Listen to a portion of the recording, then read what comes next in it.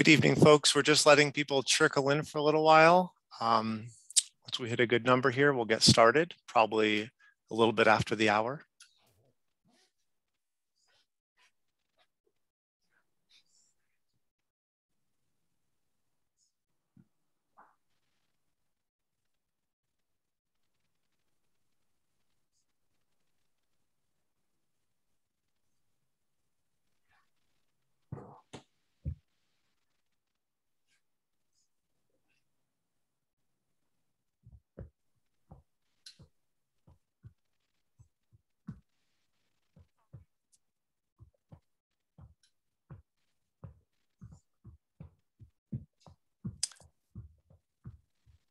Okay, as folks trickle in, I just want to say welcome, and we're just going to give it a couple more minutes to let folks filter in, and we'll get started.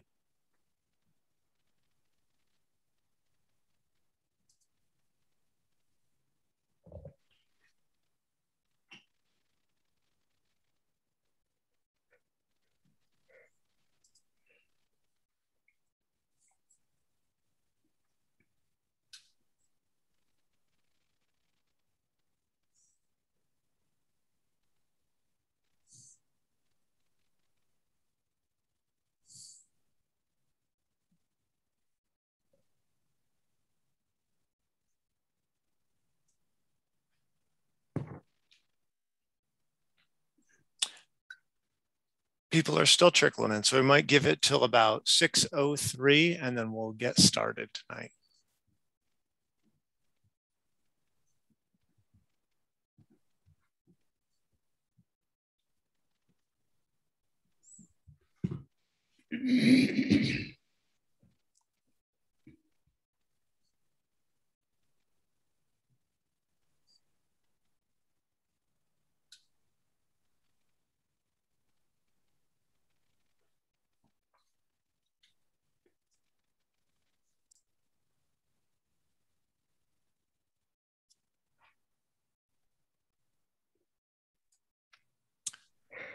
All right, folks, I have 6:03 and we're getting pretty filled up here. So I wanted to say welcome and good evening to everyone. My name is Brian Sternidi and I'm the Outreach and Engagement Manager with the Dutchess Land Conservancy. First off, I want to thank you all for joining us for our second webinar in our Earth Matters series this evening. We are very excited for our guest presenter, Doug Tallamy. But first, we're going to go over some basic information about tonight's webinar. First, this session is being recorded. Second, you are muted to ensure that there is no interruption during the presentation. Third, the raise hand function is disabled and all questions should be entered into the Q&A box. You can submit questions at any point during the presentation by accessing the Q&A box at the bottom of your screen. And all the questions will be addressed when our presenter is finished or potentially answered by our team during the presentation. Fourth, the chat is disabled. Fifth, closed captioning is enabled for this event, and to turn on this function, go down to the closed caption icon located at the bottom of your screen. And finally, I'm going to hand the mic over to Julie Hart, our Senior Manager of Stewardship and Education, who will tell you a bit about the Dutchess Land Conservancy, this webinar series, and our guest presenter. Julie. Thank you, Brian. Good evening, everyone, and thank you for joining us. I'm Julie Hart, an ecologist and educator here at the Dutchess Land Conservancy. Many of you are probably familiar with the DLC, but for anyone who's not, let me just give you a quick overview.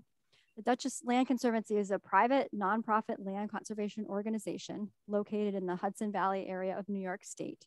And we're dedicated to preserving the farms, forests, wetlands and waterways, open spaces, and wildlife habitats of Dutchess County. We are an accredited land trust, and since our founding in 1985, we have worked with hundreds of landowners and protected over 44,000 acres of land. We're so excited that you can be here with us for our first season of Earth Matters, the DLC's new winter webinar series, which happens on the first Wednesday of each month from November through April. This year's webinars consider the question of how we can improve habitat around our homes to support wildlife. Our expert speakers will discuss topics related to native and invasive plants and the role they play in the lives of insects, birds, pollinators, and other wildlife. We hope you'll be inspired to learn how we, as stewards of the land, can make choices that will make our own landscapes more ecologically friendly to all of the species that call it home. Many thanks to our sponsors, Houlihan Lawrence and the Molly B. Schaefer Education Fund, And I want to give a special shout out to Lisa Lott-Vince, the DLC's wonderful volunteer. Without her dedication and enthusiasm, these programs would not have been possible. So let's get started. Tonight, we are thrilled to welcome Dr. Doug Tallamy as our speaker. Doug is an entomologist and a professor of agricultural and natural resources in the Department of Entomology and Wildlife Ecology at the University of Delaware, where he has taught insect-related courses for 40 years. Doug's research seeks to better understand the many ways insects interact with plants and how such interactions determine the diversity of animal communities. In addition to his numerous scientific publications, he's also written several books, including Bringing Nature Home, The Living Landscape, The Nature of Oaks, and Nature's Best Hope, which is a New York Times bestseller and the focus of tonight's webinar. I haven't read all of Doug's books yet, but I have found them to be real eye-openers. He has a real knack for explaining complex concepts in ways that we can easily understand and giving us ways to put those ideas into practice ourselves.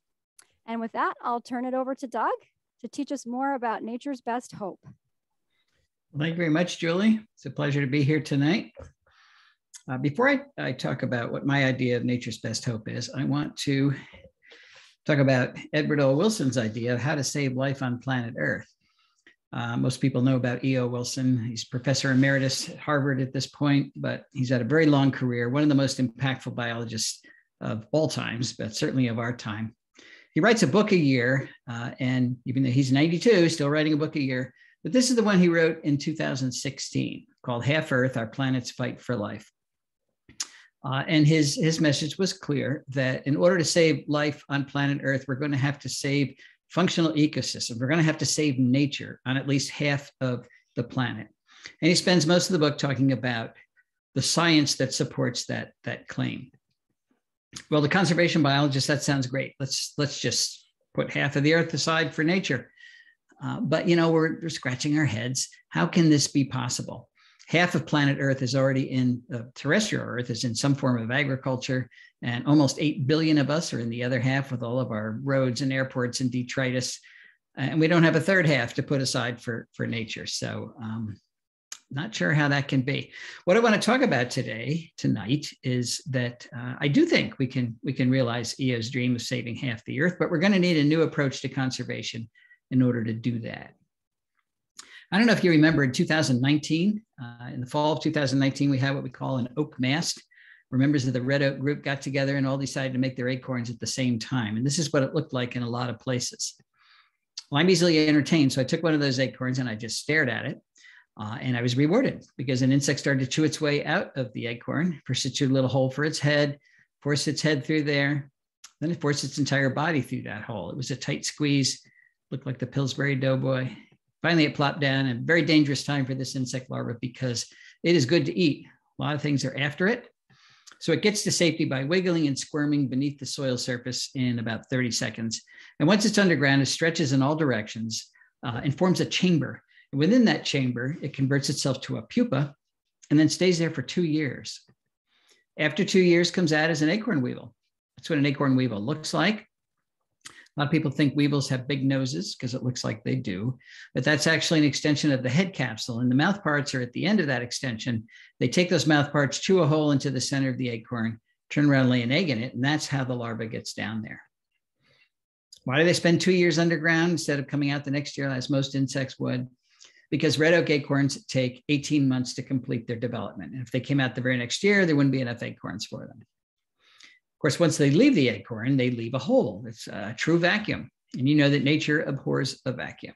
And in this case, she has filled it with 3 species of temnothorax ants, tiny little ants where the entire colony lives in the holes made by acorn weevils when they leave acorns. And if scouts find a new acorn with a hole in it, they get all excited because their old acorn's falling apart. So they tell everybody it's time to move. They grab the larvae, they grab the eggs, the entire colony moves into the new acorn in about 30 minutes. And then they post a guard here to make sure nobody else comes in. And this is where they'll live for the next 2 years until this acorn disintegrates.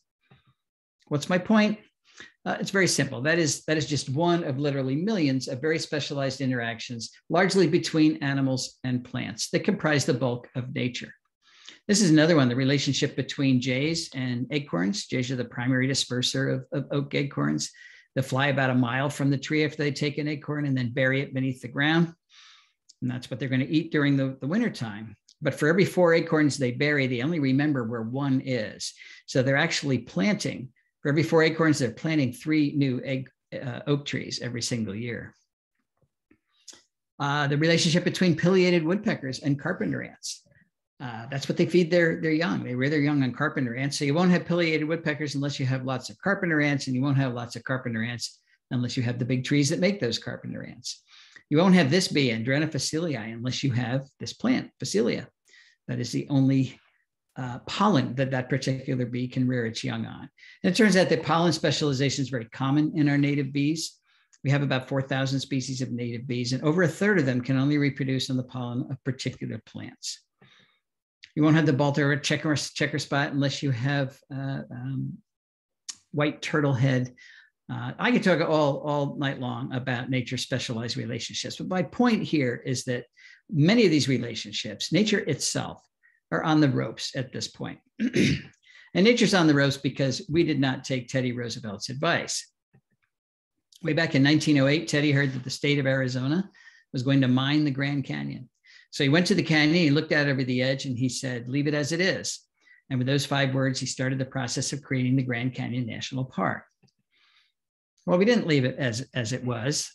There's only about 5% of the lower 48 states it's anything close to its original pristine ecological condition. And that's because we have logged the country repeatedly. We have tilled it, we have drained it, we have grazed it. We got 770 million acres of rangeland in this country. That's 4.5 times the size of Texas, dedicated to cattle. Of course, we paved it or otherwise developed it. We straightened our rivers and dammed them, and you can spell that any way you want. We have polluted our skies, changed our climate for centuries to come. We have drained our aquifers. We have introduced more than 3,300 species of plants from other continents, many of which are running amok in our natural areas.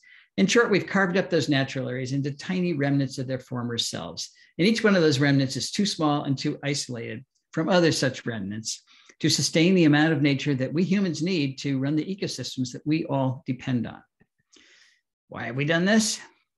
I don't know.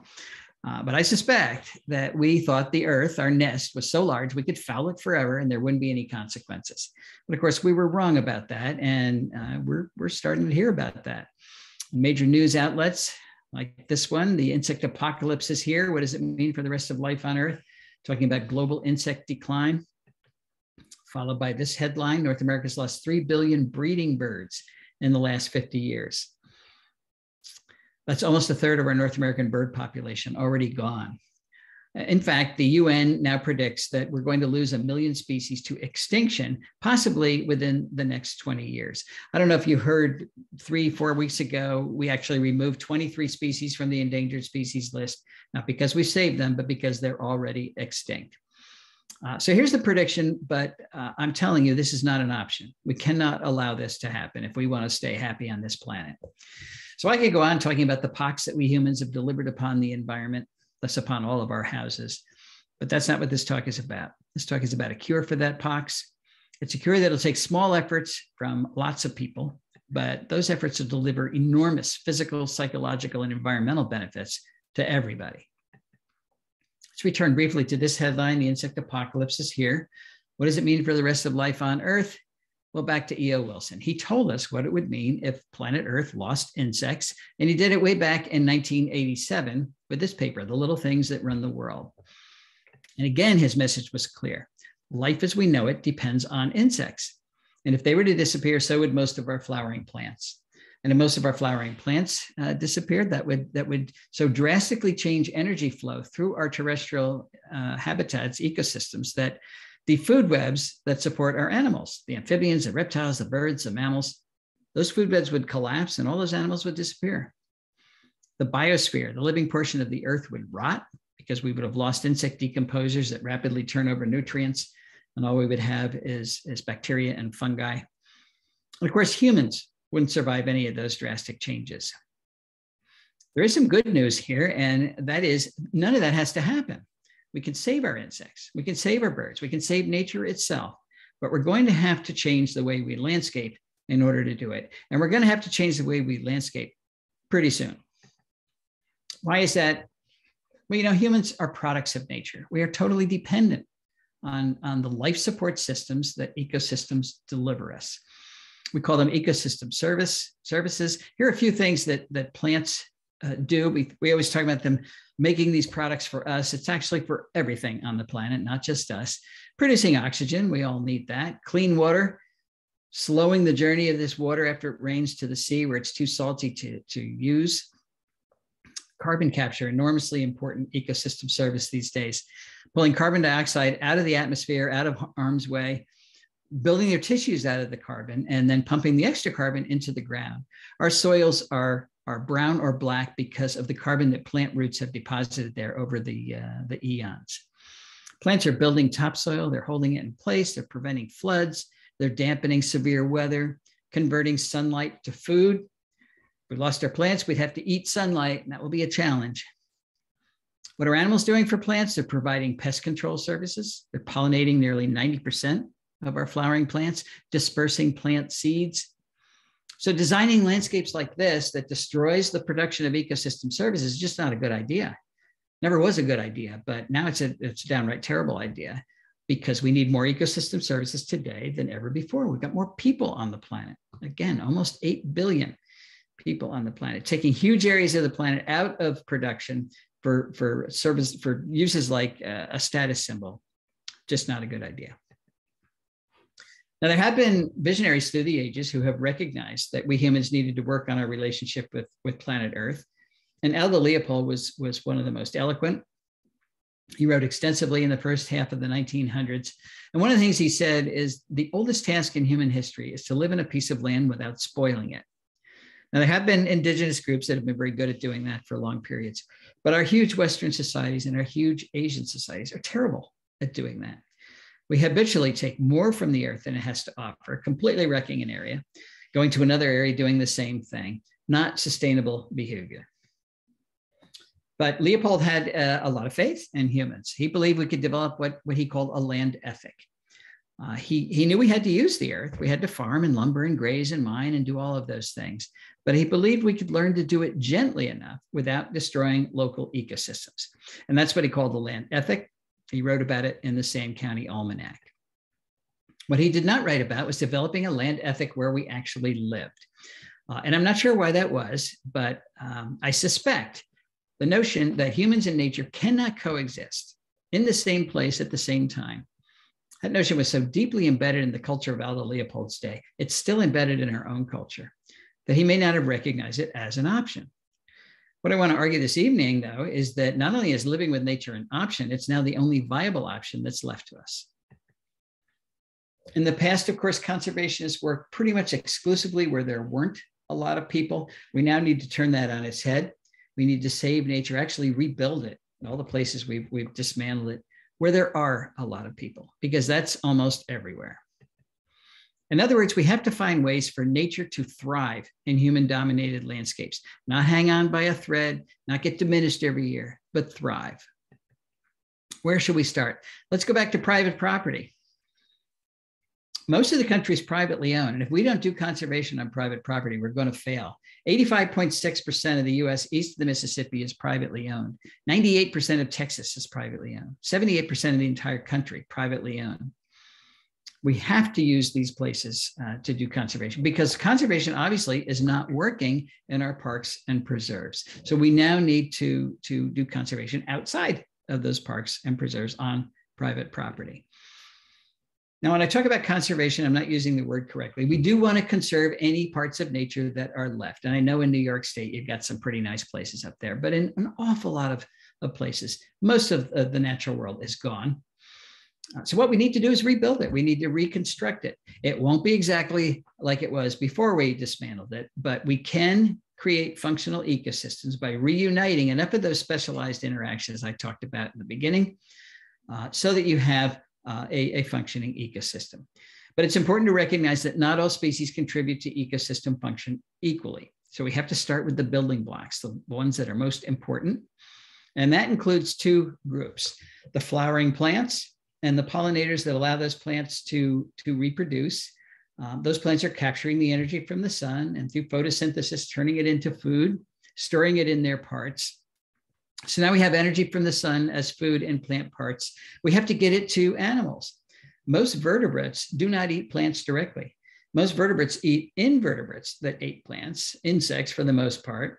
And it turns out that caterpillars are essential in terms of delivering food to most animals. Caterpillars are transferring more energy from plants to other animals than any other type of plant eater. So if we design landscapes that don't have a lot of caterpillars in them, we've got a failed food web and a failed ecosystem. Let me use the Carolina chickadee as an example.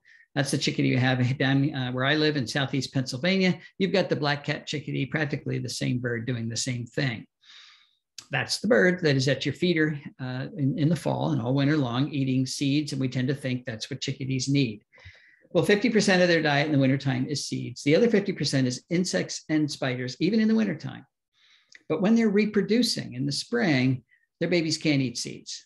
So they switch entirely to insects, and in a healthy environment, they will rear their young almost exclusively on caterpillars. And chickadees are not exceptions. 96% of our terrestrial birds rear their young on insects, and most of those insects are caterpillars. How do I know that? Well, there's a number of lines of evidence that suggest that, but this is a citizen science project that one of my students did a few years ago, Ashley Kennedy. She put out a call to bird photographers to take pictures of birds during the breeding season when they were carrying food to the nest. And the object was to identify what the prey items in the beaks of these birds were and reconstruct the nestling diet for as many species of birds in North America as possible. She got thousands of pictures, did a lot of identifying. And this is a summary of her results for the 20 most common bird families. The green bars are the percentage of the nestling diets in these families of birds that were caterpillars. And in 16 out of the 20 common bird families, caterpillars dominated the diet. So again, what would happen, particularly during the breeding season, to our birds if we didn't have enough caterpillars in the landscapes? Most of them would not be able to read. So there's something special about caterpillars. There's a lot of other insects out there. Why are birds focusing on caterpillars? There's actually several things special about them. One of them is that caterpillars are soft. So think of this guy as if he's a little sausage with a very thin wrapper. The sausage is his exoskeleton. It's just cuticle made of chitin. It's undigestible. And the birds don't want a lot of that. And because caterpillars are soft, you can stuff them down the throat of your offspring without fear of injuring them. And if you've ever watched a parent bird rear their young, they're pretty rough. They just stuff it down there. It's like a plunger. Caterpillars are also relatively large prey items. One medium-sized caterpillar is equal to the biomass of 200 aphids. Now, some of our smaller birds do chase aphids around, but do you want to chase 200 aphids or get one caterpillar? They're nutritious. They're very high in fat, very high in protein, low percentage of chitin, of exoskeleton, compared to many other types of insects, particularly beetles. Beetles are not like little sausages. They're like little tanks. So much of a beetle is undigestible. They have very thick exoskeletons. And many beetles have really sharp edges too. Then finally, caterpillars turn out to be the best source of carotenoids for birds during the breeding season. Now, I mentioned carotenoids, not because I love organic chemistry, but because I'm a vertebrate and you're a vertebrate and birds are vertebrates, and we vertebrates cannot make our own carotenoids. Only plants make carotenoids. So we have to get our carotenoids from plants. And we have to get them from plants because carotenoids are essential components of vertebrate diets. Where are the birds getting their carotenoids from? From what they eat, of course, but look at bird prey items here. Carotenoid content is not equally distributed. These first two bars here are types of caterpillars. They have far more carotenoids than other types of bird prey. Here are the adult caterpillars down here, the moths and butterflies themselves. They have far fewer carotenoids because they're not eating green leaves. The carotenoids are in the green leaves of the plant. And here's the earthworm way down here. So the early bird gets the worm, but he doesn't get any carotenoids when he gets the worm. So that study and several others are suggesting that caterpillars are not optional parts of bird diets. They are essential parts of bird diets. So let's just say birds need caterpillars. How many caterpillars do they need? Is one or two enough, or one or two a day enough? Let's go back to chickadees. How many caterpillars does it take to make a nest of chickadees? One or two is not enough. One or two a day is not enough. It takes thousands of caterpillars to get one clutch of chickadees to the point where they leave the nest. depending on the number of birds in the nest, the number of chicks in the nest, 6,000 to 9,000 caterpillars to get chickadees to the point where they fledge. And after they fledge, the parents continue to feed them caterpillars for another 21 days. They're flying all around, so nobody's been able to count them. But you're talking about tens of thousands of caterpillars to get one clutch of a bird that's 1/3 of an ounce through to independence. And if you want chickadees to breed in your yard, and I would think you do, because in so many places, that's all we have is our yards, you have to have all those caterpillars in your yard, because the chickadees are only foraging about 50 meters from the nest. They're not flying 5 miles down the road to the nearest woodlot. And if we don't landscape in a way that makes all those caterpillars, that's called insect decline. And it's really looking like insect decline is one of the major causes of bird declines. We went to the original data set of Rosenberg et al. That's the Smithsonian group that said we have lost 3 billion birds in the last 50 years. And we divided terrestrial bird species into 2 groups. The species that do not require insects when they're reproducing. So things like doves and finches that actually can make a little milk out of seeds and feed that to their young, versus the birds that do require insects when they're reproducing.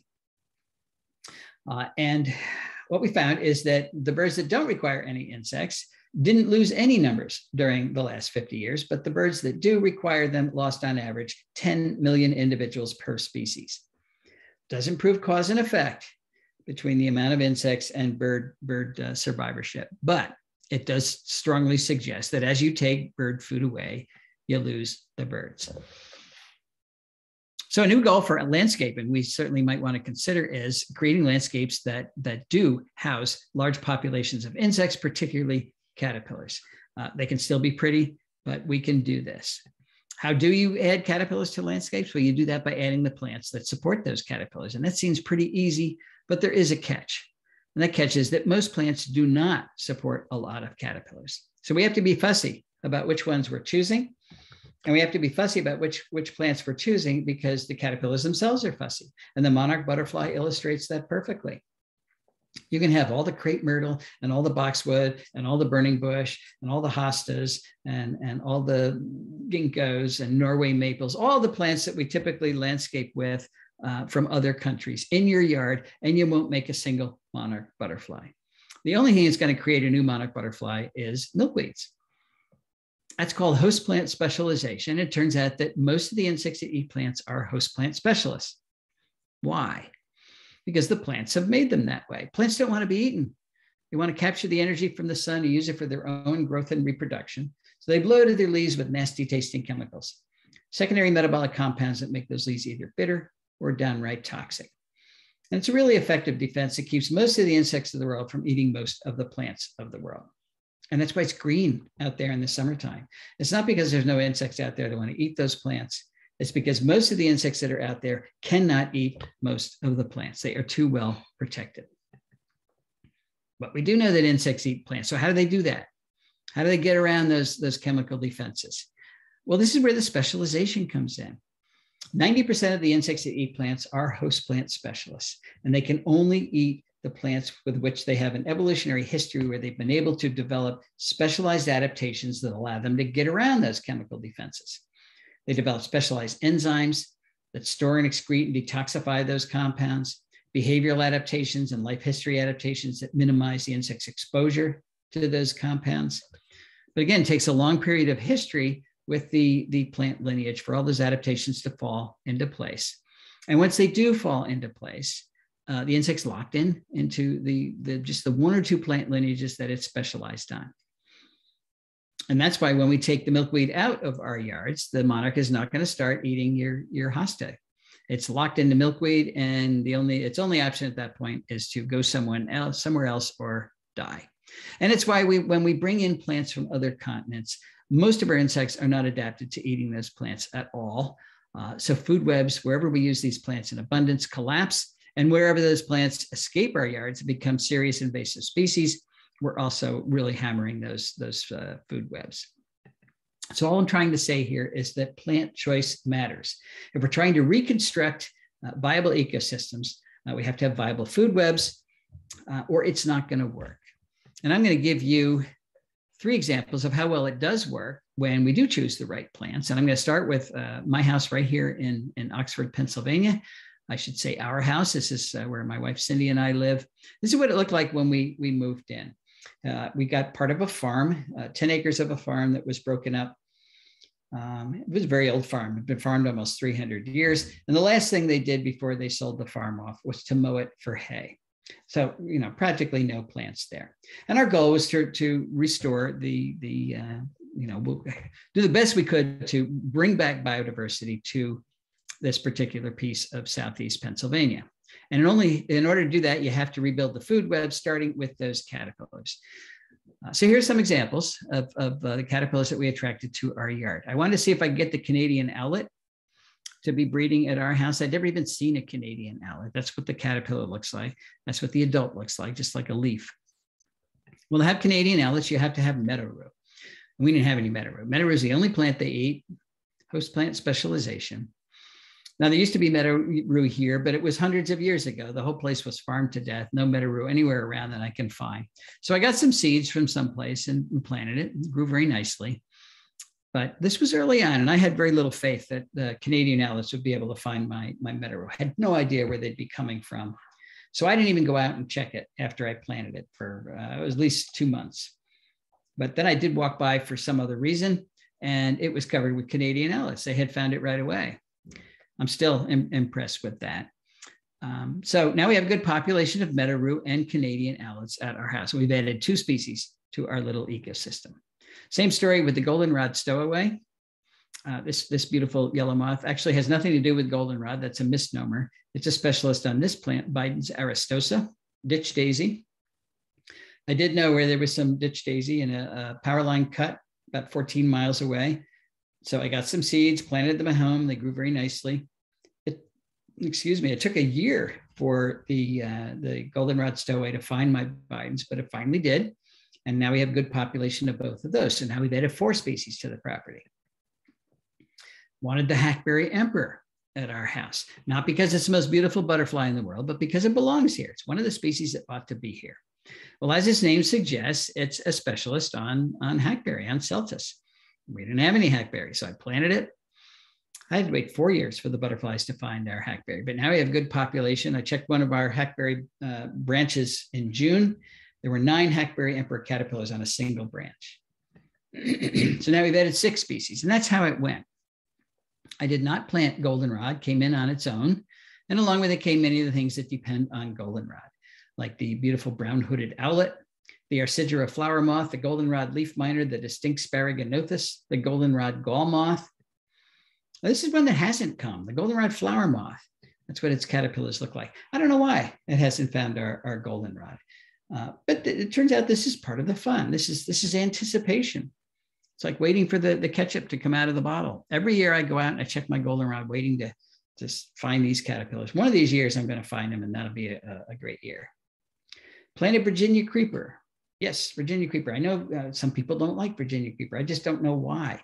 It's a good native plant. It's actually a great native plant. It's got a good fall color. It can climb our trees without girdling them, without pulling them down. It's a good ground cover. Makes valuable berries for the birds in the fall. They're very high in fat.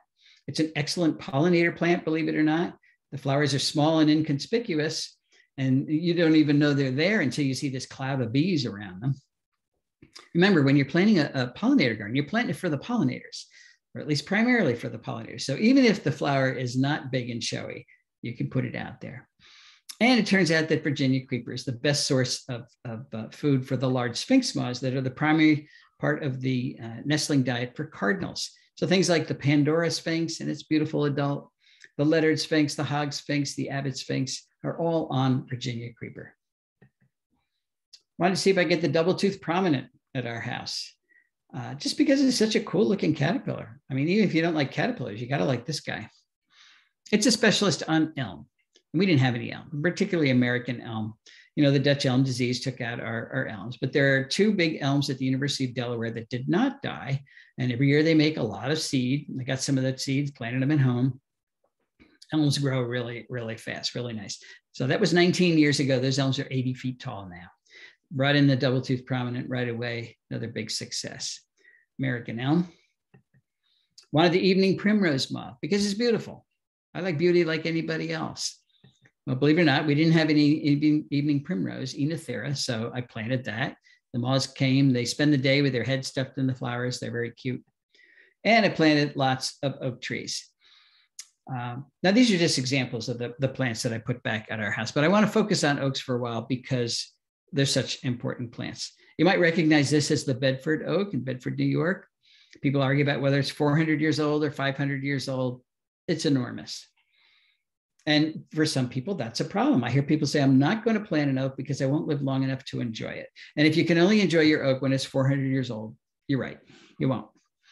But if you can enjoy what your oak is contributing to your local ecosystem, you can enjoy it right away. And I can say that with confidence because I planted most of my oaks as acorns, which means they were free, or as 2-foot bare root whips, which means they cost $1.50 each. And immediately they started to attract the moths, the caterpillars that are helping to rebuild the food web at our house.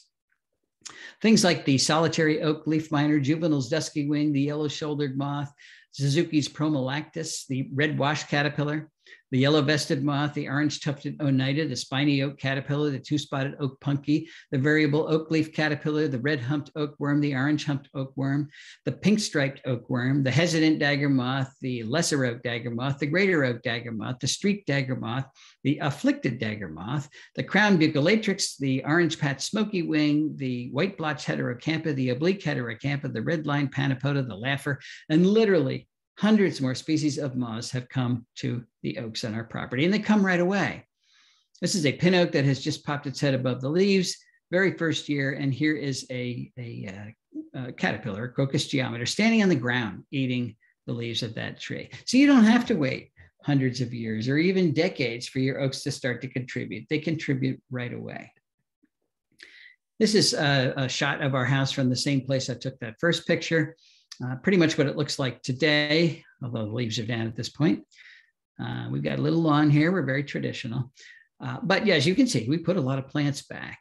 And I noticed right away that as we put the plants back, the biodiversity around us started to accumulate very quickly. And 4 years ago, I made it a goal to try to take a picture of every species of moth that is now making a living at our house. Big job, and I'm still at it, but I'm up to 1,140 species of moths that I have photos of. Haven't gotten to the butterflies yet, so that's at least another 40 species right there that are making a living on our 10 acres. Now, we do have 10 acres, but Pennsylvania is 2.4 million acres. So on 1/240,000th of the landmass of Pennsylvania, we have 44% of all the moth species that occur in Pennsylvania. And we have them because we put the plants back. And because so many of these species are types of bird food, we have recorded 60 species of birds that have bred on our 10 acres, not flew by, but bred. Why am I telling you this? Well, this is another headline that we saw last year. The World Wildlife Fund says that we have lost 2/3 of the wildlife from planet Earth since 1970. It's pretty depressing to hear that, but I'm thinking not at our house. I am sure we have increased biodiversity by more than 2/3, and it didn't take that long, and it wasn't that hard. All we did was put the plants back. So don't give up. Don't give up, folks. But, you know, there's a lot of us, if we put the plants back in those places where we take them out, we can return an awful lot of the life to the areas around us. But I know what you're thinking. We have 10 acres. A lot of people don't have that much land. Will it work on smaller plots in suburbia? And that is a good question. So let's go to Margie and Dan Terpstra's house in Kirkwood, Missouri, where they have 0.6 acres. That's 18 times less land than Cindy and I have. And they're in the middle of a suburban neighborhood. All their neighbors have the big lawns. When they moved in, their yard was choked with bush honeysuckle, Amur honeysuckle. So the first thing they did was get rid of that. And then they put in 75 species of native plants, including a little water feature they call a bubbler for the birds. And then they sat back and started to count the birds that are using their yard. They're up to 149 bird species, including 35 warbler species. If any of you are birders, you know that 35 warblers that's a good number. Just to compare with our house, we've only recorded 8 warbler species at our house. So does it work on smaller plots? Yes, it does. What about urban yards? Let's go to Pam Carlson's house in Chicago. And I mean in Chicago, that little gray tower back there, that's O'Hare Airport right over there. Penn has 1/10 of an acre, and she's not connected to any natural area at all. 1/10 of an acre is 3 times smaller than the average lot size in North America. Kennedy Expressway is over here. She's a little island of habitat. It's a pretty island, but it's little. So she did the same thing. She got rid of her invasive plants, put in 60 species of native plants, including a water feature. Then she sat back and started to count the birds that are using her yard, and she's up to 120 species that have used her yard, including a woodcock. There's Pam's woodcock. So if you haven't seen a woodcock lately, go to Pam's house, sitting right there. Okay, there are 4 things we need to think about if we're going to succeed in a big way. We do want to succeed in a big way. And one of the most important of those things is we've got to reduce the area that we have in lawn. We've got at least 40 million acres of lawn, the size of New England, and it's an ecological deadscape. And that's a 2005 statistic. So, you know, we have more than that. And I know we need lawn to advertise our status, advertise what good citizens we are. And I know we need lawn to display our Halloween decorations.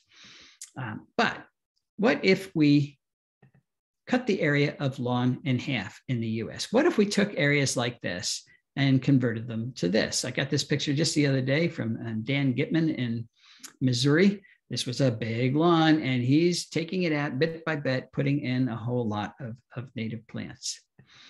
Well, if we did that on 40 billion, half of 40 million acres, that's 20 million acres that we could put towards conservation. And if we do that at home, we can create a new national park that I'm calling Homegrown National Park. And it will be bigger than the Adirondacks, plus Yellowstone, plus Yosemite, Grand Tetons, Canyonlands, Mount Rainier, North Cascades, Badlands National Park, Olympic National Park, Sequoia National Park, plus the Grand Canyon, plus Denali, which is huge, plus the Great Smoky Mountains. Add up all those parks, still less than 20 million acres. So Homegrown National Park would be the biggest park in the country. What do we get when we put a park at home, or at least some part of nature at home? We get the opportunity to interact with Mother Nature, to develop a personal relationship with Mother Nature at our own time, our own pace. All we have to do is go outside. We can avoid crowds. You know, if you go to a real national park, last summer, there were 375 million people in our national parks. So what you're really going to, in a lot of cases, unfortunately, is a parking lot. It's also free. There's no admission fee. It's never closed, no matter what pandemic comes down the pike. No travel hassles. You get to experience the natural world alone, which I think is essential if you're going to develop that personal relationship, not mediated by somebody else. And this is particularly important for our kids. Why? Because our kids are the future stewards of the planet. And Richard Luce says they're suffering from nature deficit disorder. So we're trying. We get 30 kids, put them on a bus with a teacher. They drive for an hour, walk around a natural area. Teacher tells them not to touch anything. Then they get back on the bus and they drive home. And that's their experience with the natural world, which I'm sure is better than nothing. But it's really been an experience with 30 other kids and a teacher telling them not to touch anything. If they have some part of nature right at home, all they have to do is go outside and get to know it alone. No parental supervision. They'll come home. I guarantee it. And in the meantime, they'll develop that personal relationship, which is essential because our kids are the future stewards of the planet. If they don't know what they're stewarding, if they don't know why they're stewarding it, if they don't know how to steward, if they don't love stewarding the planet, they're going to be lousy stewards. And we can't afford any more lousy stewardship. And maybe they will learn how to hunt lizards. I'm learning this from my own granddaughter, Zoe, who lives in Hawaii, on a very modest patch of nature. It's a little piece of grass with a hedge, but there are anole lizards there. And when she discovered that, she sent me this picture to describe how you hunt lizards. You get on the ground and you cover yourself with leaves and sticks so the lizards don't see you coming. And then you crawl very slowly towards the lizard. No smiling. This is serious business. You can wear your best dress. That's okay. But you sneak up on the lizard. You catch the lizard. You put it in an aquarium. You learn how to take care of the lizard. You develop that personal relationship with that part of the natural world. I don't think Zoe's going to be catching lizards on the ground in her best dress the rest of her life. I don't think. She sent me this picture, so who knows? But I guarantee she's going to remember catching lizards in Hawaii the rest of her life. And I also guarantee she's going to be a good steward of the planet because of it. If you want to do more than catch lizards, get this book, Nancy Stranissy's Nature Play at Home. Dozens of examples of how to expose your kids to nature right where they live. And if you want to join Homegrown National Park, you can do that now. Go to our website, homegrownnationalpark.org, and get yourself on the map. In other words, you're going to put in your location and the amount of area that you are planting with natives, the amount of that lawn that you're converting, or an area you already have protected. We want everybody involved here. And then your little piece of your county is going to light up with a firefly. We're getting new map developers that will allow everybody who's on the map to, it'll be visible all the time, not just when you click on your county. And we'll get to see biological carters forming. This is our attempt at social media to get the message that everybody, not just the tree huggers, everybody is responsible for good earth stewardship. And we want that to spread throughout the country. Get that new 20 million acre national park built. And by the way, it's free, and no, we're not using your data. What would we use it for? And I certainly wouldn't know how to use it. I don't even know what my password is. All right, we're going to get on the map. We're going to shrink the lawn. What plants are we going to put in the areas that we take out of lawn? I'm going to argue that some of those have to be what I'm calling keystone plants. Remember the Roman arch? There's the arch. The keystone is the stone in the middle of the arch. And if you take that stone out of the arch collapses. Well, if you take keystone plants out of your local food web, the food web collapses because they're making most of the food. Just 5% of our native plants are making 75% of the caterpillar food that drives those food webs. 14% of our native plants are making 90% of the caterpillar food that drives those food webs. So when you're building your ecological house outside, think of the keystone plants as the 2x4s that are holding that house up. They're essential. They're the structure that's going to hold up that food web. We can't build a house out of wallpaper. That's what we've been trying to do in the past.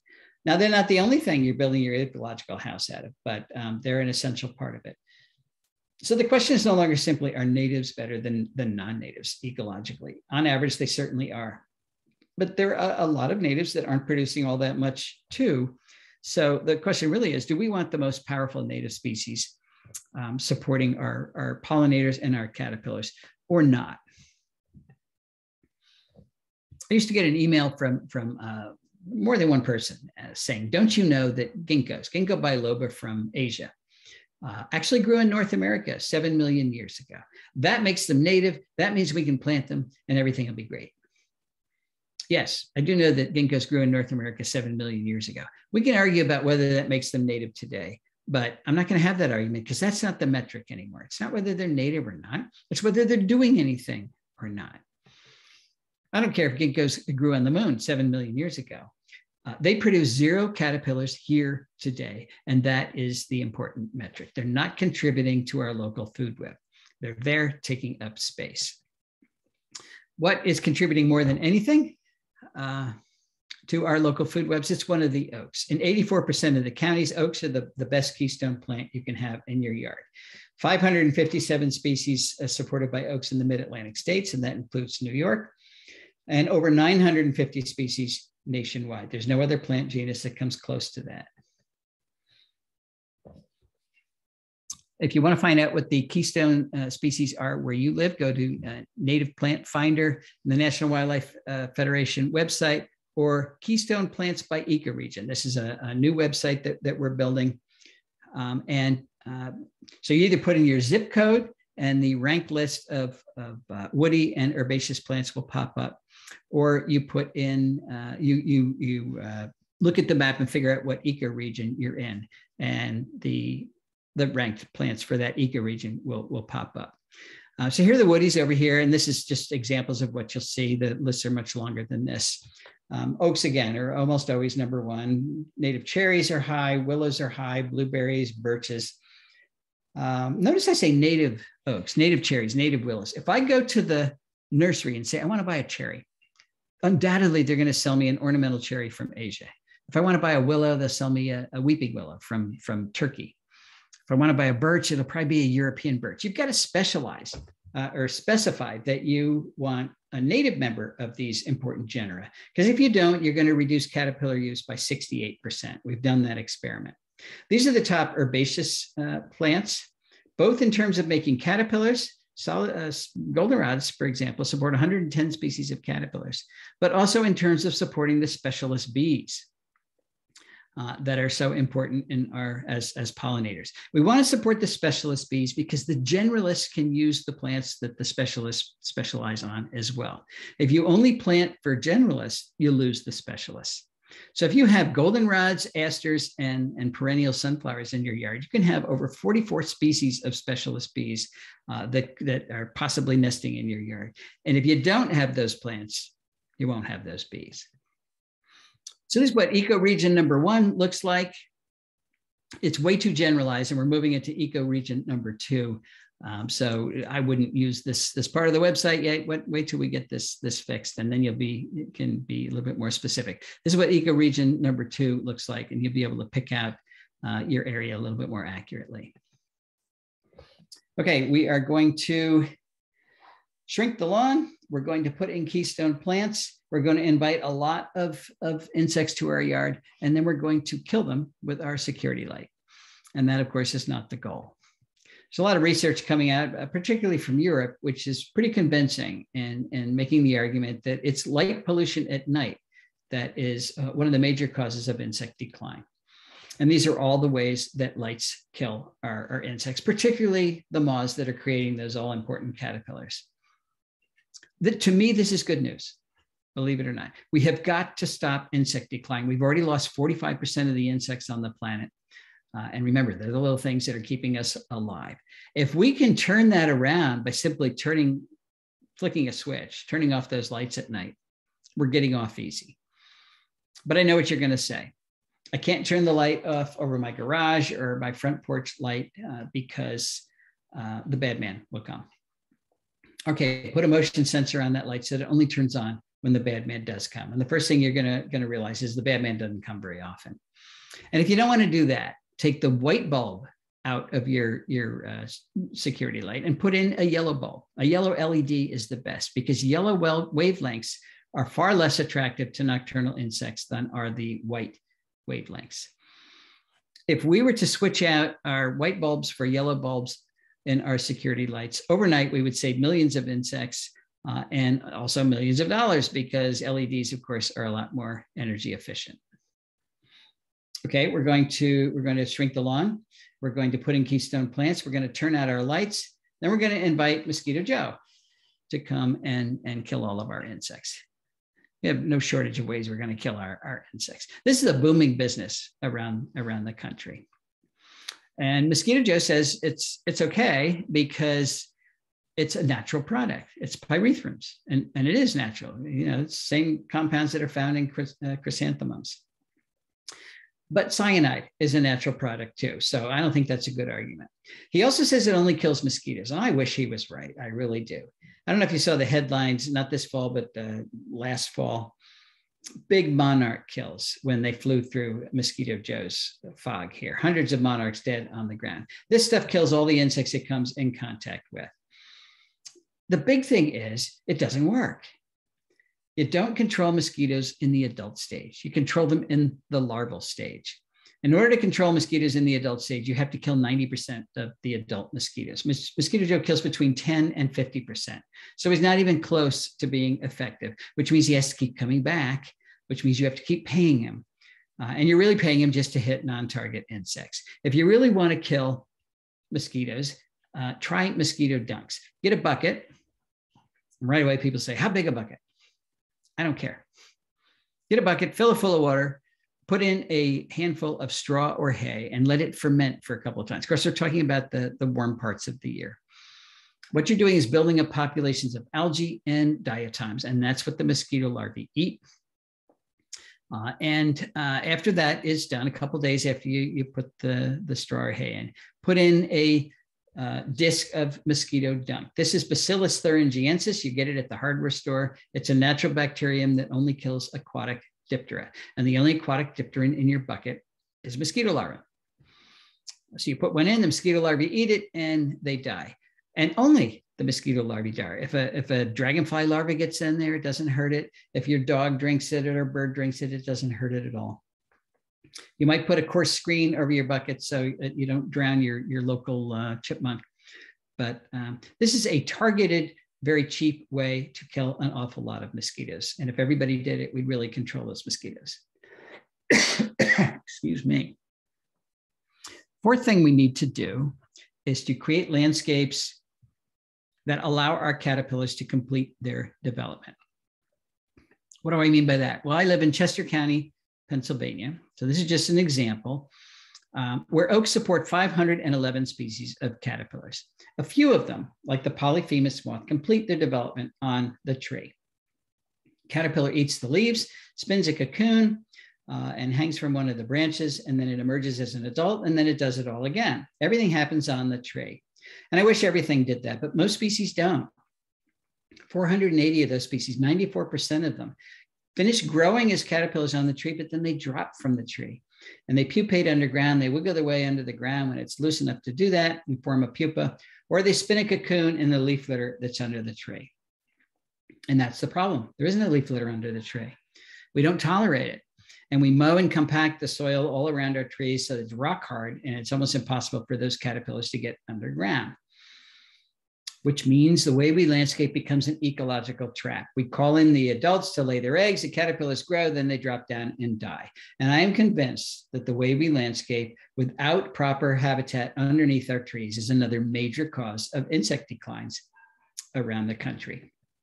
And of course, the cement landscape is even less of a viable option. This is what most people do. You got a tree in a yard, with a lot of lawn. We're just starting to measure how well the caterpillars do in a situation like this, but I guarantee they'll do better in a situation like this, where you have a tree, then you have a layered landscape, maybe a dogwood here, a native azalea, ferns, and ground cover. This is a safe site. The caterpillars can drop down, the soil is not compacted, they can easily get underground, plenty of leaf litter under here for them to spin their cocoons in. Nobody's gonna mow them, nobody's gonna step on them. This is where you can do your spring ephemeral gardening. You don't have to give up gardening to help nature. As a matter of fact, this is how you shrink your lawn. You can do a lot more gardening. You replace that meaningless lawn and put in important plants. And these all become safe sites for those caterpillars. Your tree will love it, by the way. A good place to use natural ground covers like wild ginger or mayapple or foam flowers, ferns. This is a hotel in Athens, Georgia. These are red maple trees. Any caterpillar developing on these trees will drop down and be able to complete their development in this fern bank under the trees, even though it's the middle of a city. So we can do a lot better in terms of caterpillar survivorship by thinking about the ground cover underneath our trees. Another grad student, Desiree Narango, has done some wonderful work with Carolina chickadee in the suburbs of Washington, D.C. And her results suggest there's actually room for compromise in our plant choices. She asked a very simple question. How well do chickadee populations do over time in suburban landscapes that are dominated by native plants versus landscapes dominated by typical introduced ornamental plants? And the first thing she found is that in the landscapes dominated by introduced plants, there were 75% fewer caterpillars. So the amount of bird food available is reduced by 75%. Those landscapes were 60% less likely to have breeding chickadees at all. Now, each one of these lots has a birdhouse, a nest box up in it, but the chickadees would come and they'd look around and say, well, there's not enough food here. We're not even going to try to breed. If they did try to breed, those nests contained 1.5 fewer eggs. Those clutches were 29% less likely to survive at all. The nest produced 1.2 fewer fledglings, and it took them 1.5 days longer to do that. And if you put all that into a population growth model as a function of the percentage of woody non-native plant biomass in your yard, this is what it looks like, from none to 100%. We chose woody plant biomass because chickadees forage on woody plants. So this dotted line is replacement rate. That's the rate at which the population has to make babies in order to replace the adults that die every year. Chickadees don't live very long. And if you reproduce at this rate, you have a sustainable population. It's not growing, but it's not shrinking either. So it is sustainable. If you make more babies than adults die, you've got a growing population. If you make fewer babies down below the line, you've got a shrinking, unsustainable population.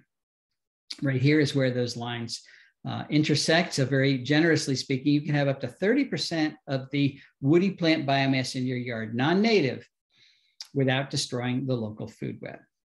Now, you can't have any of those be invasive plants because invasive plants invade.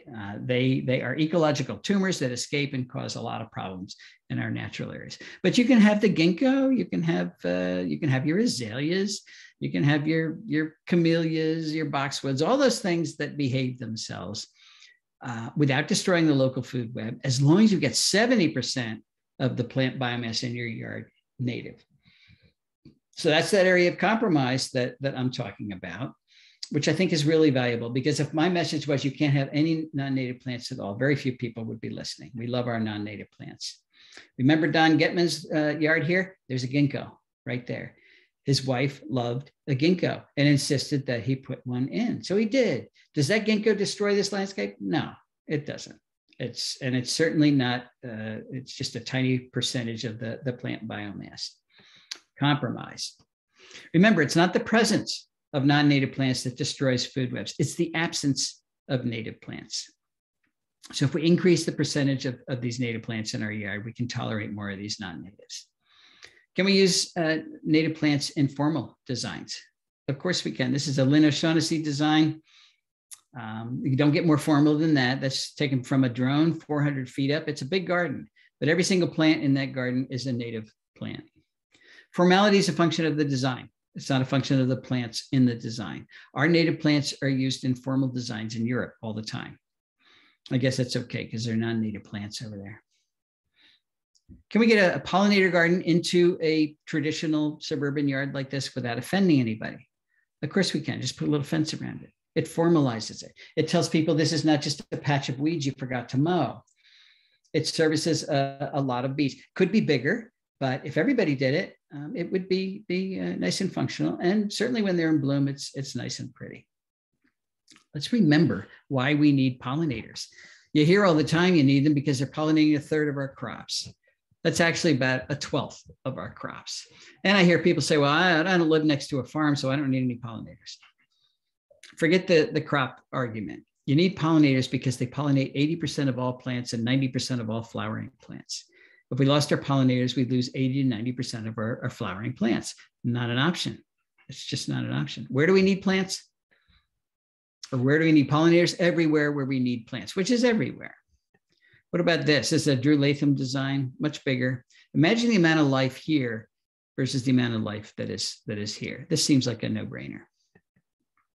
Can municipalities help us live with nature? Of course they can, and more of them are doing it. Minnesota has a cost-sharing program where the state helps homeowners reduce or totally replace their lawns with appropriate Minnesota prairie plants. Very popular program. It's called the Lawn to Legume program. Pennsylvania has a new lawn conversion program. It's only 2 years old, but you get up to $5,000 per acre of lawn that you replace with native plants. Catching on very quickly. There's an island off of Florida that is paying people to allow burrowing owls, listed species, to burrow in the front yard. This is the way the Endangered Species Act should have been written, with carrots rather than sticks. So if you have an endangered species on your property, we're going to pay you to take care of it, to be a good steward of it, rather than fine you if you do something with your property. Everybody would want an endangered species on their property. Some places like St. Louis, Missouri, or Fayetteville, Arkansas, and I just heard South Carolina too, I think, has a bounty on calorie pears. You take out a calorie pear, you get a free tree replacement. And even public utilities are getting into the act, giving people $100 coupons here in Texas to plant water-efficient native species as opposed to the non-natives that waste a lot of our water. And then, of course, the lawn conversion programs in California, up to $2 per square foot rebate by taking out your thirsty lawn. California doesn't have a single drop of water that it can waste on lawn, and then replacing it with appropriate xeric plantings. I think we've made 3 missteps in the early years of conservation. And the first one's a serious one. We've come to think of nature as being optional. We like it. We like to visit it. We like to watch it. But it's not essential. And if it's not essential, when resources are in short supply, when push comes to shove, then nature takes a back seat. And that's all the time. Resources are always in short supply. I went to the Cincinnati Zoo before the virus broke out, and there's this wall-sized poster there, which to me epitomizes our society's view of conservation. We want to save wildlife, save nature, so that future generations can enjoy it. And I get that. And that was Teddy Roosevelt's argument for creating the national park system. We want to save these wonderful places so that future generations can enjoy them. But to me, that suggests, again, nature's there just for entertainment. No wonder we don't think it's essential. It is essential. We need to save nature so that we have future generations. It's a little bit more urgent. We've also assumed that humans and nature cannot coexist. Now, we talked about this, but if we restrict our conservation efforts just to the areas that don't have a lot of humans in them, we're going to fail, because those areas will be too small, too few, and too isolated to sustain the amount of nature we need to create the amount of ecosystem services we need. David Quammen has a wonderful analogy between a Persian rug and an ecosystem. This is a functional Persian rug. That is not 71 Persian rugs. That's 71 rug fragments, none of which are acting like a Persian rug. And that, of course, is what we've done to our ecosystems. The UN designates biosphere reserves as places of ecological significance. And I hate that terminology because it suggests that there are places on planet Earth with no ecological significance. Not so. Every square inch of the planet has ecological significance, including our yards, including our corporate landscapes, our roadsides, even much of our agriculture. So we need to put the plants back. We need to glue our rug back together again, folks. Not just to build biological corridors that connect viable habitat, but to build viable habitat where we've completely destroyed it, where we live, where we work, where we farm, where we play. When we do this, it'll be the first time in modern history that we are coexisting with the natural world. Our third misstep was to leave Earth stewardship just to a few specialists, a few conservation biologists, a few ecologists. We didn't see it as an inherent responsibility of everybody on the planet. But I don't know why, because everybody in the planet depends entirely on the quality of their local ecosystems. So why wouldn't everybody be responsible for good Earth stewardship to protect those ecosystems? Stan Rushworth, a Cherokee elder, once said, the Western settler mindset was, I have rights. Mindset of indigenous people is, I have obligations. You're not born with those mindsets, you're taught them. And we've been good at teaching this one. We've been terrible at teaching our kids and our peers that we all have obligations to good Earth stewardship. Not just the tree huggers, not just the people who like nature, but everybody on the planet. It doesn't mean you have to save biodiversity for a living, but you can save it where you live. And when you do, it empowers you. So many people feel powerless today. The Earth's problems are huge. You say, what can one person do? Well, one person can shrink the lawn. One person can put in keystone plants. One person can put in a pollinator garden. One person can turn out their lights. One person can remove the invasive plants from their property. We didn't even talk about that. One person can totally revitalize the ecosystem that exists on their yard. And it also shrinks the problem down to something that's manageable for everybody. Don't think about the entire planet's problems. You'll get depressed. Just think about your piece of the planet that you can influence. If you own property, that's obvious. That's where you focus. If you don't own property, help somebody who does. Help a land conservancy, help a park, help a preserve. They're all underfunded. They're all understaffed. They will love you as a volunteer. So as a property owner or a volunteer, each one of us has the power, and we certainly have the responsibility to fix dead landscapes like this. Whether or not we decide to do so is going to determine nature's fate, and then ultimately our own fate. And I think I've convinced my grandchildren that you are nature's best hope. I hope I've convinced you as well. Thanks very much. Thank you so much, Doug. That was wonderful. I think you've given us a lot to think about. So before we dive into the Q&A, I just want to say it sounds like a number of people were having difficulties logging in.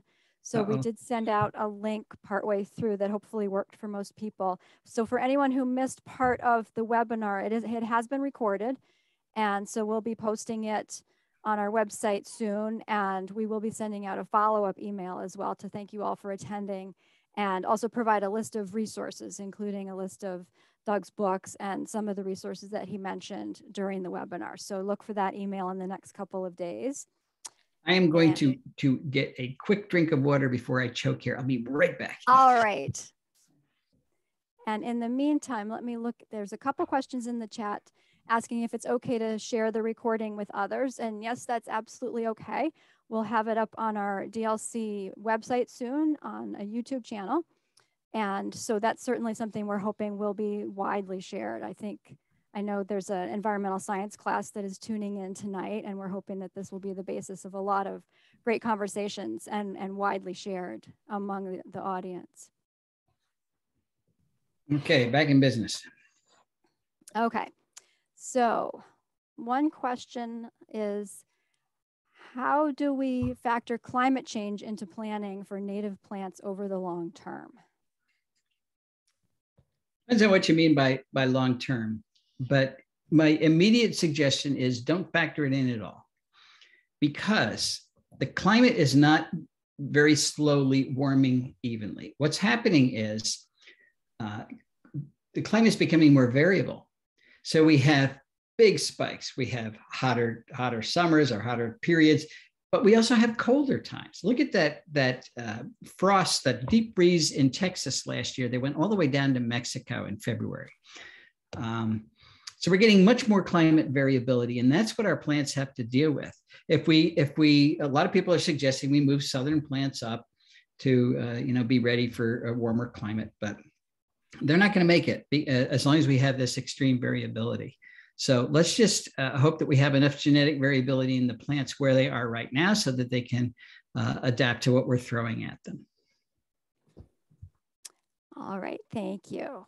And let's get started in the Q&A. So we have someone who is worried about the timing for cutting a meadow. So what do you recommend as the timing and height for cutting down a meadow without affecting the insect population? Okay. Well, first of all, any cutting you do should happen in early spring. So as soon as you can get out to your meadow, when it's, the snow's gone and it's not too wet, that's when you should cut. But the real key here is that you should only cut 1/3 of your meadow each year. 2/3 should be left untouched, because the area you cut or the area you burn, you're going to kill the insects. There's no way around it. And if you do the entire thing, then they have to recolonize from someplace else. If you only do 1/3 and 1/3 and 1/3 each year, each place only gets treated once every 3 years. And the 2/3 you don't treat will recolonize the area you did treat. In the meantime, in this part of the world, woody plants want to come into our meadows. So you can spot treat them anytime.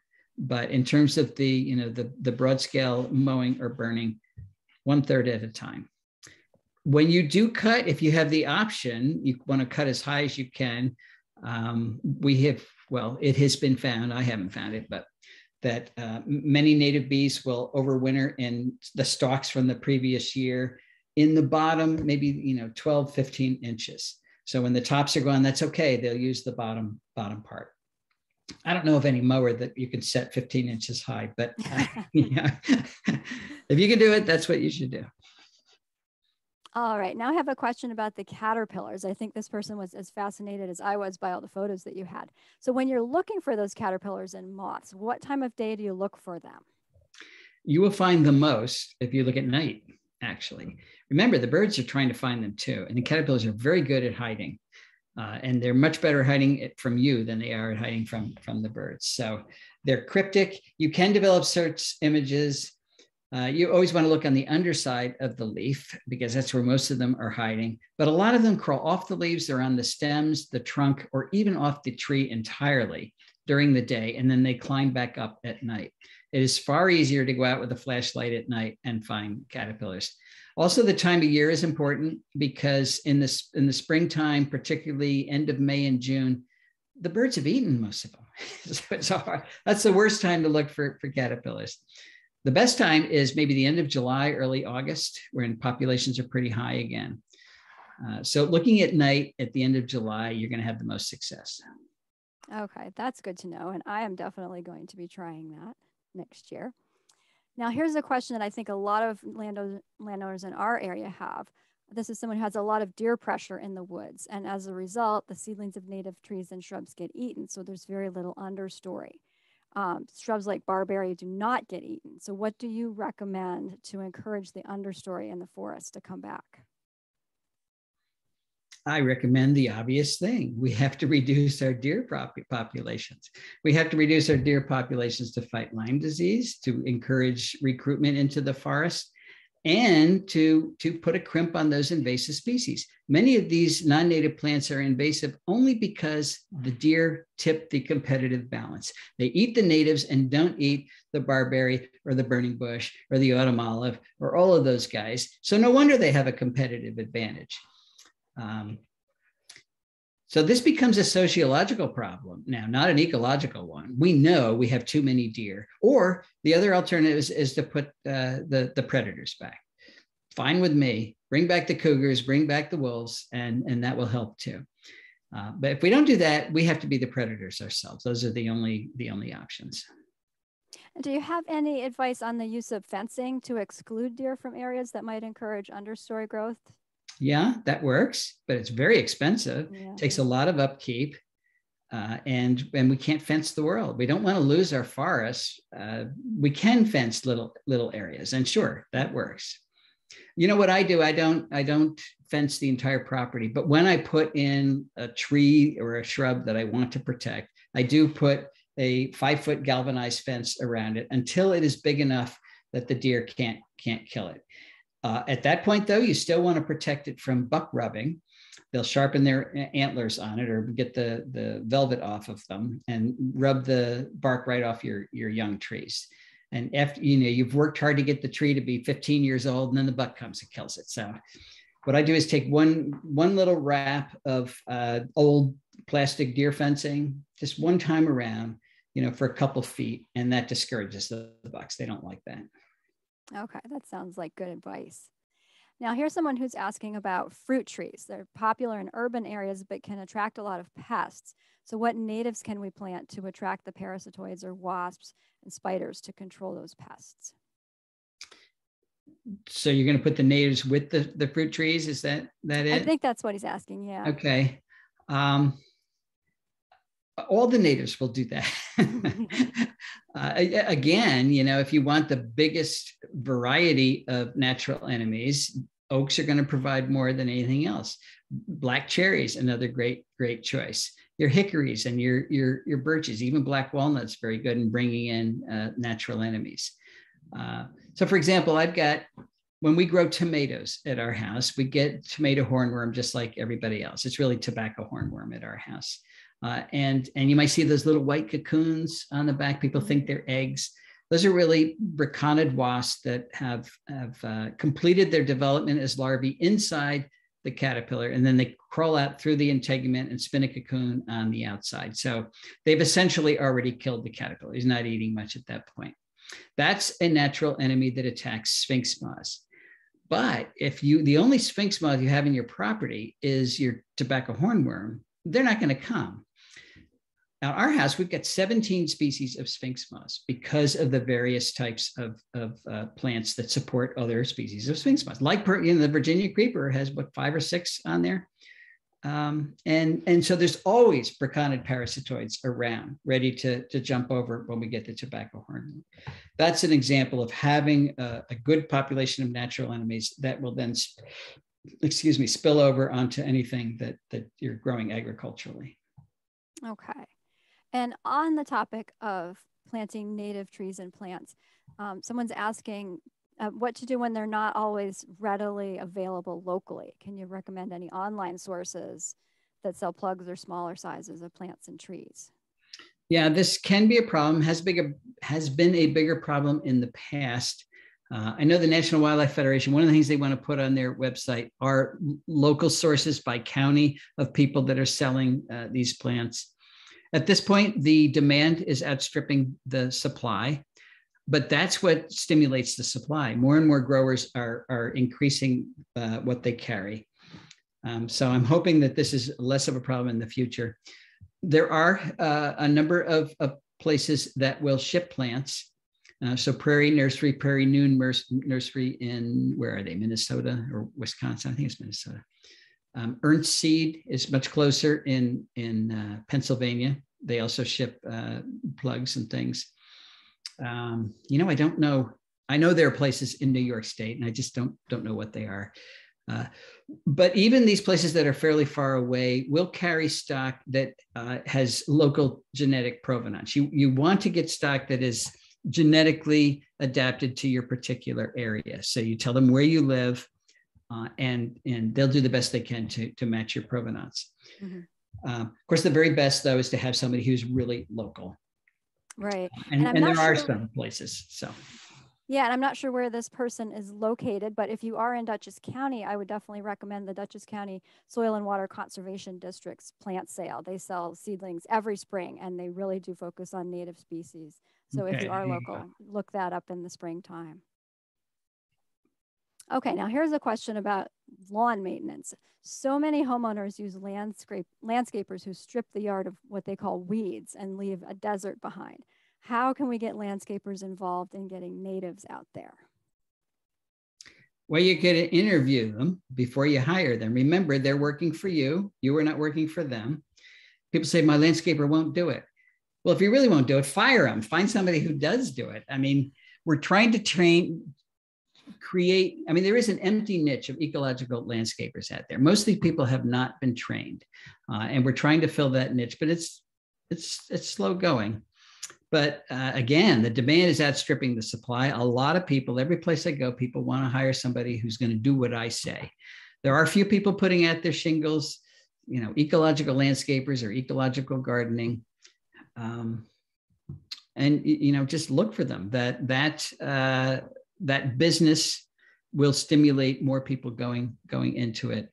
But just your landscaper will do what you tell them to do, because again, they are working for you. If you say no volcano mulch, then no volcano mulch. If don't blow all the leaves around from underneath my tree. And if they do, say, okay, you guys are not listening to me, you're gone. They will listen to you. Okay. And in the meantime, there've been a couple more suggestions typed into the chat about sources of native plants. The DEC also has native plants, and locally the Catskill Native Nursery is a good source for native plants. All right. You mentioned mosquito control. What controls do you recommend to minimize ticks? Does attracting more birds help? Well,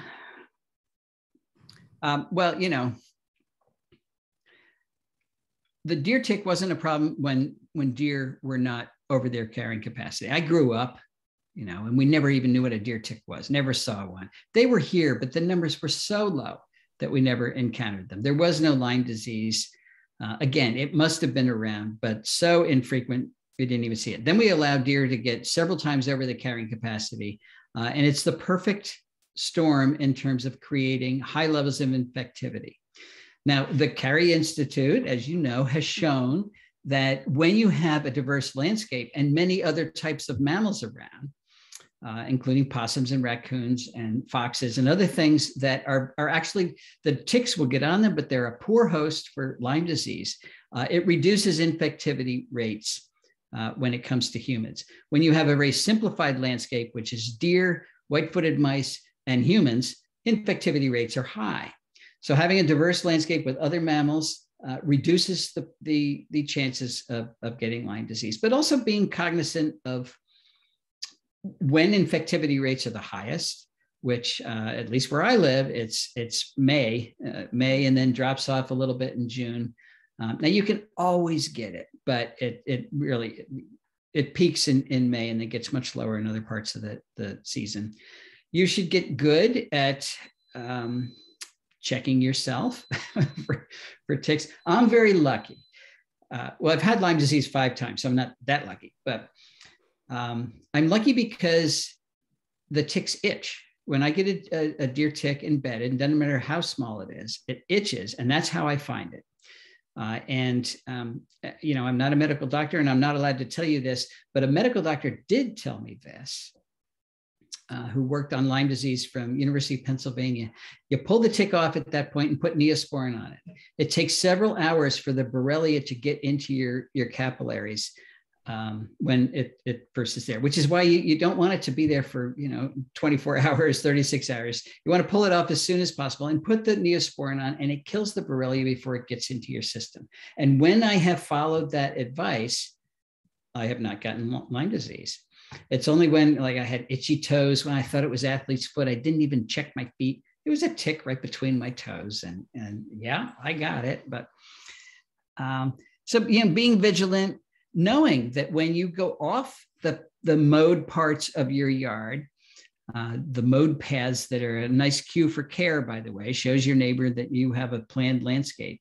And you walk around, particularly grasses and things in May, it's a really good time to pick up ticks. So that's when you've got to be very, very vigilant. Mm-hmm. But it's a huge problem.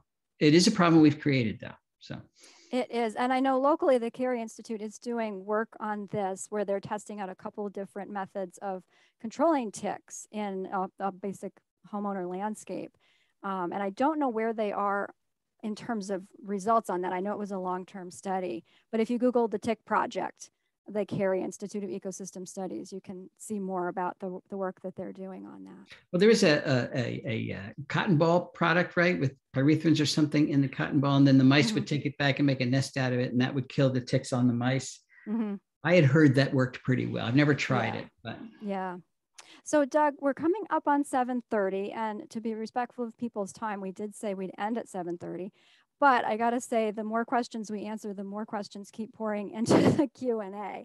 So would you be willing to stay on a little bit longer and answer some more questions? Yeah. Wonderful. Okay. So here's someone whose neighbor objects to their compost bin because he thinks the greenhouse gases it emits outweigh the benefit to my yard. Any thoughts on that? Well, I've never heard that one. How often does your neighbor mow his yard? Because I bet the greenhouse gases he emits with his mower are beating your compost bin. I don't know, Julie. What would you say to that? I don't know. I would say some scientific study would be required to quantify the greenhouse gas emissions. He thinks if you throw it out someplace else, take it to a dump, there's going to be less greenhouse gas. I mean, I'm guessing it's just someone who is aware that decomposition does produce some greenhouse gases and sees that as part of the But that material will decompose wherever you put it. So I would get some ecological benefit out of it. Right. I agree completely. I think the neighbor just could perhaps use a little bit of education on the realities of plant an oak tree, which is going to absorb a whole lot more carbon than your compost heap produces. And you could say you're counterbalancing it with that. Good solution. And actually that leads straight into the next question, which is someone who was wondering if you can suggest oaks for small yards in New York State. Yes. Quercus prinoides is dwarf chestnut oak. That's the one most commonly available in the trade for New York. There's dwarf chinkapin oak as well. In pine barreny type places, you get blackjack oak, which doesn't get very big. But Quercus prinoides is great. It'll produce acorns when it's 5 feet tall. Wow. So it's perfect for a small yard. And what about pin oaks? I know they tend to have a little more of a trim silhouette than some of the sprawly red and white oaks. Yeah, but they get pretty big. They can still I've got pin oaks, that I've planted that are already 50 feet tall. So wow. Yeah. All right. Now here's someone who has a lot of walnuts that seem to only let spice bush grow. Any suggestions on that? That's not really true. You hear about walnuts having allelopathy and they don't let other plants grow. And that ericaceous plants, so things like azaleas and rhododendrons, do not do well under walnuts. There's no doubt about that. But most other plants do. And I can say that from experience. We've got walnuts all over the place because the squirrels keep moving them around. and everything's growing underneath them. The reason you only have spice bush is because that's what the deer don't eat. They eat everything else. And that's why we have these spice bush monocultures, spice bush and all the invasives. Spice bush is a good plant, but it's not all that productive, and we want a much more varied understory. Mm-hmm. But I wouldn't blame your spice bush abundance on walnuts. Okay. Now here's someone who is meeting with a local municipality regarding sustainability in the community. What can you suggest to grab their attention on the importance of natives, or maybe literature to hand out? That's why I write the books. If they don't want to read it, get book on tape. You know, these arguments about why we need to use natives, particularly in public space, not particularly, but in addition in public spaces and street trees and everything else, they're not sound bites. And it's easy to dismiss them unless you get the whole story. So that is what I've tried to provide. Nature's Best Hope is a real good place to start. And then they'll know as much as I do, and it ought to convince them. Okay, good advice. Advice I intend to take. Now, here's someone who is wondering how many species eastern sycamores support. They have a couple big ones in their yard and very curious about what species might use those leaves. They're good. They're not in the top 10, but they're certainly in the top 20. I think it's around 80 some species, something like that. So I've got sycamores too. I like them. Okay. And of course, they're very, they'll grow pretty much anywhere, but they do really well in bottomland along rivers and things. They throw a lot of shade. They're sequestering a lot of carbon. They get huge. Now, here's an interesting question. Many climate change focus groups on Facebook are sharing posts urging people to plant bamboo or hemp, which are fast-growing plants to sequester carbon. What can I say to persuade them that native trees and plants are better choices despite being slower growing? Tell them every one of their premises is dead wrong. Try that for starters. But you don't want fast-growing things because fast growers they do not have tightly packed tissues. They're sequestering a lot less carbon than slow growers. And again, I'll turn to oaks. They're the best carbon sequesters, or something like Osage orange. It's extremely dense wood that will sequester a lot more carbon than fast growing things. Fast growers, it only matters if you're like there's hybrid poplars that grow really fast, and then they harvest them and use that biomaterial to create energy. But bamboo, even if it's the best carbon sequester in the world, that is the best way to ruin the property value at your house. It's outlawed in Dover, Delaware. You're going to need a backhoe to get it out before you sell your house. It'll take over your entire property. Your neighbor will sue you. Don't ever plant bamboo. Then so many better choices for carbon sequestration. That's absolutely one of the worst. Okay. Now here's a question about Virginia creeper. You mentioned Virginia creeper as an important vine for several moth species. Some people have decried vines in general and grapevines in particular as pulling down trees and thus being bad for forests. What can I tell these people is the question. Okay, well, they're not all wrong, but all vines are not created equal. Grapevines get huge. They can easily have a girth like this. Grapevines in the old days only grew in light gaps. What we've done now is reverse that, where everything is a light gap. So all of the edges and everything is perfect for grapevines, and they can get so large and put a lot of weight on trees that they pull it down. That's, of course, exactly what Oriental bittersweet does, or the Oriental bittersweet girdles the trees at the same time. So they're worse than grapes, but Virginia creeper and poison ivy don't do either one of those. They grow up on the outside of the tree. They have thin, very light vines. I've never seen a tree pulled down by those vines. What I would not do is plant them on your house like I did. But all the vines grow really quickly, and you don't want them on your house. A fence out, a little bit from the house is great, or an old snag. You plant at the base of a snag and then it covers it. That's a wonderful place for it, because it's a valuable plant to have in your yard, but you want it in the right place. And it is incorrect to think that all vines are bad in terms of pulling trees down. Porcelain berry, I don't know if you guys have that yet, but it is terrible, terrible, terrible, because it grows. That's the kudzu of the north, and it puts so much weight and just grows over everything. So you don't want to tolerate that at all. But Virginia creeper's good. Yeah, we do have some porcelain berry. Bittersweet is really the one that you see draped over the trees around here. Yeah. So we have a couple more suggestions on where to find native plants. So the Native Plant Nursery in Pauling, which is in southern Dutchess County, is mentioned, and also Pinelands Direct in New Jersey. And this person is also suggesting just ask your neighbors on social media. They can provide great resources on native plants. Also, every state has a native plant society. So no matter where you are, they should know where the native plants are sold near you. Yeah. Now, here's an interesting question. Are you familiar with the winter sowing movement that works great for native plants? It's teaching many people how to sow their own seeds so they can go to scale at minimum cost. I understand there are good times to do that. I didn't know there was an actual movement to teach people, so I guess I'm not familiar with it. Yeah, it's not something I'm familiar with either. Now, can you go into the pros and cons of letting meadows self-establish with periodic woody removal versus native species planting that enables invasive persistence? The benefit is you'll save a lot of money. If you're planting a meadow yourself and you're starting from seed, it's very expensive. Plugs are even more expensive, but you'll get where you want to go much faster. You can create a natural meadow just with appropriate mowing regimes, where you mow heavily in the spring and then stop mowing during the summer. What that does is shift the competitive balance towards warm season bunch grasses, and the forbs will come in.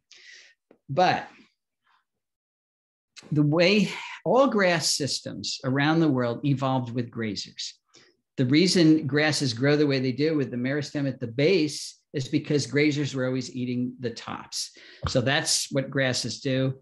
And now we're trying to make meadows and restore prairies and everything without any grazers. So what actually has used to maintain the ecological conditions that favored plant diversity and that openness, the big grazers, they're gone. So you either put a grazer back, and I would suggest horses as opposed to cattle, because horses don't want very rich material. And people, I don't know, they like horses more than cattle, I guess. Or bison are great. Wood bison used to come all the way to the Atlantic, so they are appropriate here, but a little harder to manage. You can bring back the large Pleistocene mammals. They did a lot of grazing and kept things very savanna-like. But in the absence of all those, we have to be our own Pleistocene mammals. You have to you can mimic grazing with a weed whacker. It's patchy. You do a little bit here, a little bit there, and that increases the plant diversity. But if you don't do anything, the grasses typically take over, and that's all you have. The forbs will drop out. So those are your challenges. Eastern meadows are not easy. Everybody just wants to let their lawn go and make a meadow. It's the hardest thing to do properly, because it wants to be a forest. We get a lot of rain, and the woodies want to come in. So, we used to have a lot of eastern prairie. We had the heath hen. There were specialists here, but when the Native Americans kept it that way with fire.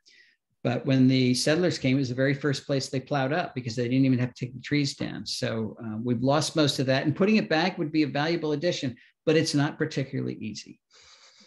Yeah. Now, here's a question that I can really get behind. This person is asking, can you publish a kid's version of your book for young readers, grade school reading groups, and adults that won't commit to reading a full book? Well, I love that idea. And so does Timber Press. So they hired a woman, Sarah somebody, whose name I have forgotten, who has finished rewriting Nature's Best Hope for grade school. And I have just finished editing her writing. And I'm about ready to send it back. So they're going to actually do that. So they didn't ask me to do it, and that's good, because they would have had to wait a while. But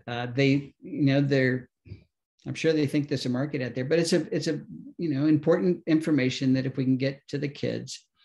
I think she did a pretty good job talking about how you can convince your parents to do this and do that. I'm not sure what age group she was targeting. It seems pretty young, but that's okay, as long as they don't try to give it to high schools, because it's written too young for them. But right.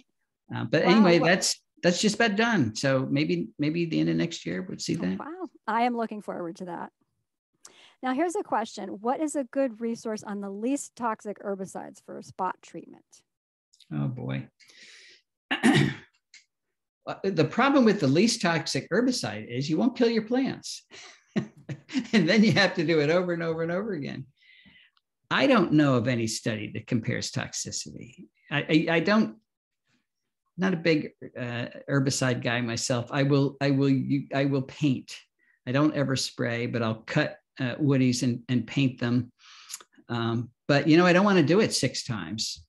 So I usually go for something that's going to actually kill the roots. You want to kill the roots. So I manage toxicity by using as little material as possible rather than material that's not very toxic, because then you'll have to repeat the treatment over and over again. And in the end, you're using the same amount of toxicity when you add it all up. Okay, now there's a series of questions. This is kind of your greatest hits list, I think. So someone is interested in shrubs for the understory that deer may leave alone. Another person is interested in suggestions for native non-invasive vines. And what are your top 5 native trees and shrubs for this area? So if you want, maybe just give a rundown of your favorites in all those categories. Quickly, shrubs that deer leave alone. We talked about spice bush. They don't like pawpaw. They don't, they'll eat witch hazel, but not very much. Well-fed deer leave black cherry alone, but hungry deer eat it. Hungry deer eat hollies. Hungry deer eat anything. Mm-hmm. What else?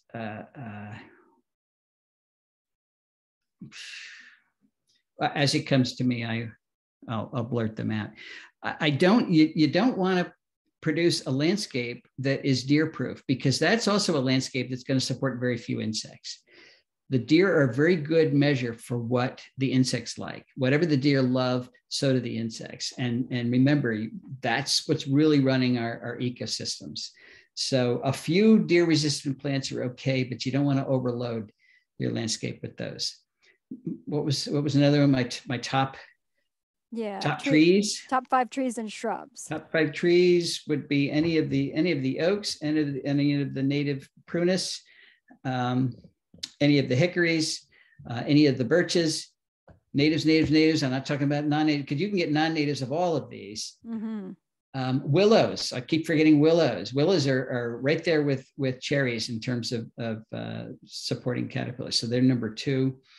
And the farther north you go, the more willow options you have. That's at least 5. And kind of a follow-up question to something we talked about. Are there any native bamboos?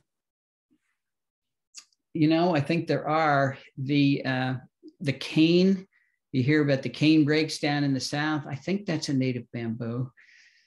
You're challenging my botanical expertise here, but not in the sense that you think of bamboos. They don't look like the bamboos of the Orient.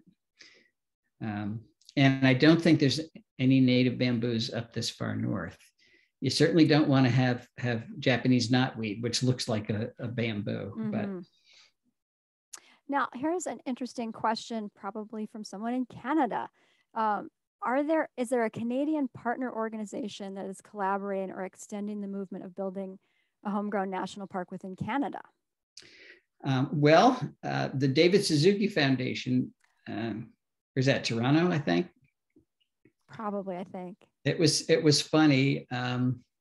Years ago, I was giving a talk with Richard Louv, and then he went and gave a talk to David Suzuki, and he talked about homegrown national park, and David Suzuki said, "Hey, that's a great idea." And he just started doing homegrown national park. And then Richard Louv said, "Wait a minute, that's Doug Tallamy." Oh, okay. So you can look on the web and find Homegrown National Park with the Suzuki Foundation, but I think they've abandoned that since. But they are, we're trying to expand the get on the map option to Canada. It's more difficult because the postal system is not the same. So we have a web developer working on that, but that is an option. And David Suzuki is financially supporting that expansion. So I guess the answer to that is yes. Okay, so let's just take one more question. Should honeysuckle be removed wherever it's found or left for the pollinators? You know, there's a native honeysuckle, coral honeysuckle, Laniceros sempervirens. That's the only one that should be remain. It's not that the plants are bad. It's that they're invasive. They spread and they push out the natives that support a lot more. So if you leave Japanese honeysuckle, it will spread everywhere. If you leave bush honeysuckle, it replaces the understory. Nothing eats the leaves, particularly bush honeysuckle. Yes, it blooms, and hummingbirds and a few things will use it when it's in bloom, which is like 2 weeks of the year. The other 50 weeks of the year, it's contributing nothing and has pushed out the plants that contribute a lot. So that's the problem with that. I hear that argument from Privet in the South. It covers millions of acres in the South, literally. And they say, well, it's good for the honeybees, honeybees. For 1 week, it's good for the honeybees. And the rest of the week, it's eliminated all the other blooming plants, which is terrible for the honeybee. I can't talk anymore. I'm sorry. And you know, think of these non-native invasive plants as ecological tumors. They don't go away. They just get worse and worse and worse. So tolerate them the same way you would tolerate a tumor in your body, which I hope is not at all. And kind of another part to the similar question is, what are your thoughts about replacing grass with clover? You know, that's what it was in the 50s. Our lawns in the 50s all had white clover in it. We do have native clovers, but the clover you buy in the store is white clover for the most part. A lot of things use it. It's not a bad plant at all. Puts nitrogen in the soil. So if you want something that you're going to walk on and you don't want it to be grass, clover is a good alternative. Or you just add it to your lawn and it'll grow nicely. And when you mow it, it just becomes part of that system. And then things like honeybees and generalist bumblebees do use it. But of course, so that's better than your lawn. You can't use any fertilizer on it because almost all the natural fertilizers, the turf builder and everything, they've got broadleaf herbicides in it, and they're designed to make sure you have nothing but grass in your yard. If you're going to have lawn, put some clover in it, that's fine. Okay. And on that note, let's wrap up. Thank you all for your great questions. Thank you, Doug, for a wonderful presentation. And thank you for sticking around a little bit late to answer the deluge of questions. You've clearly inspired a lot of thought in our audience. You are welcome. All right. Take care, everybody. So thank you all so much. We'll be doing this again on the first Wednesday in January when our speaker will be Heather Holm talking about pollinators.